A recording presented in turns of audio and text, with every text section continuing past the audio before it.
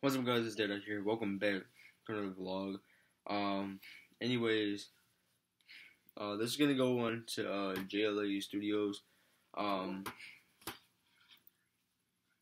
or actually, this vlog right here. There will be vlogs that sometimes I will put on as Deadeye, like this one, because it's like really important and it goes along with gameplay. Let's just say, for example, 2K and GTA. It goes along with those. But, yeah, anyways, I'm feeling a little bit, like, under the weather. It started, after school today, so, my nose is, a little running today, and, it's just, my nose is just acting weird, and it's not the first time that it's been doing this, but, yeah.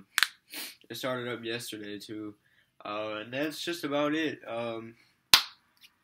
That's about it with about me. But anyways, we're gonna talk about the Kyrie Irving and Celtic trade. Shout out to It's the Hooper and Young Baller 3015 for giving me this idea.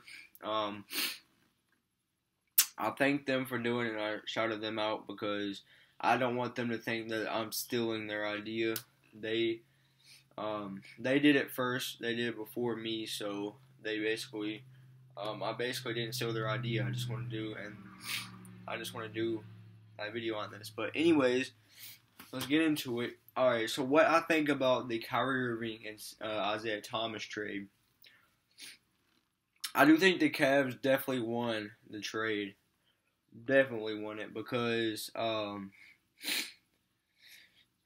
they got Isaiah Thomas, and they got Jay Crowder, and they got a number 5 over it's a 5 draft pick is what I'm gonna call it. So that's what they got. They got those 3 things, and just for trading Kyrie Irving. So they get us All-Star Isaiah Thomas, and they get another All-Star. Well, he's not technically an all-star. He's not a big factor, but he could be a good factor for the Cavs, especially on defense. He plays really good defense, and definitely the Warriors are gonna have some competition. Them two, and we got the we can get Leangelo or something like that, or whatever. As y'all can see, I'm just using my shirt and everything because my nose all in here, all up here and everything is like just messed up. But anyways, I'm trying my best not to like sniff as much because I know it's bad quality and everything. But I'm gonna get a video out to you guys. I'm getting a video out to you guys. So I already uploaded one today, but I'm gonna upload a vlog with it. So yeah, just I think.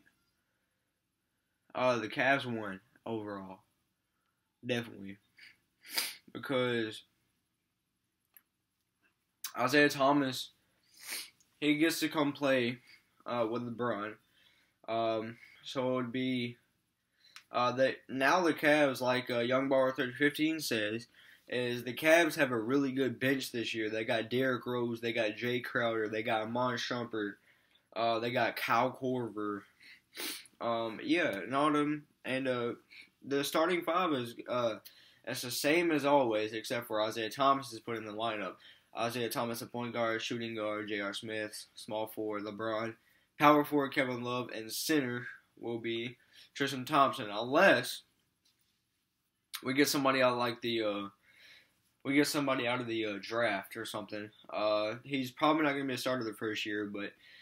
Depends on how he plays. He might be a starter. He might start over if it's a center.